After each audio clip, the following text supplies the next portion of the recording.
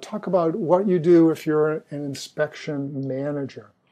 And here you'll probably want to work in a view of all the inspections, so you can organize those and see them all pretty much at a glance. And if you go to the inspection home, you can see here a list of all the active inspections. There's 22. They're in these different statuses. These are all, statuses that you can relabel, redefine. You can remove status, add status if your workflow requires.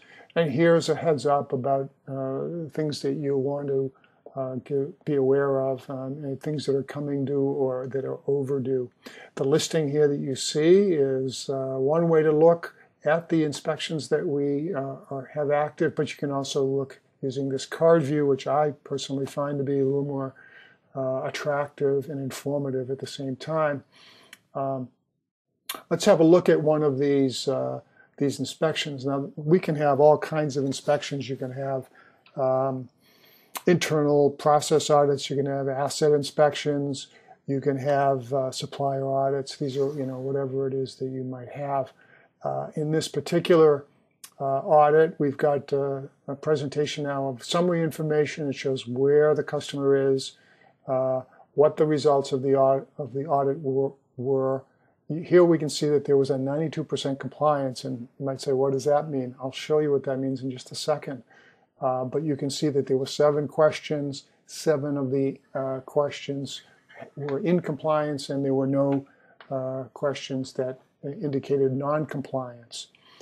Here's an optional component for tracking an invoice that might be, if you thought that was necessary as part of your workflow, to have the invoicing accompany a inspection that can be managed as well with our system here. If we want to look at more detailed results, there's a detail tab. Again, just summarizing things a little more graphically. You can see that with 92% compliance, correction costs are those kind of costs where if you find a finding, you may want to also provide an estimate to address the finding. And we do provide that in our internal workflow, but for this simple case, we're not going to get into that. If I want to look at the details of the inspection that we conducted, this is a very short one just to illustrate. Here you can look at the questions according to their category.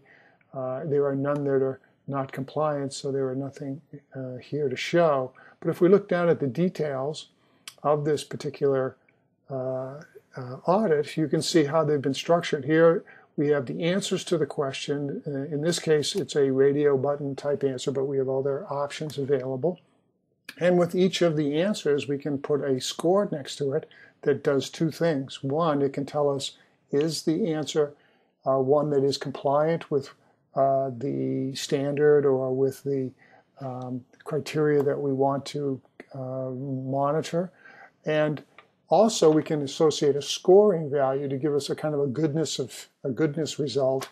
And here we can see in the first answer that being certified to ISO 9001 is not only compliant, it warrants a 100% factor for that particular score question.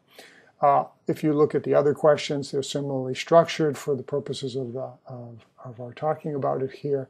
And then you can see that when you add these up and average them out, how we came up with a 92% compliance.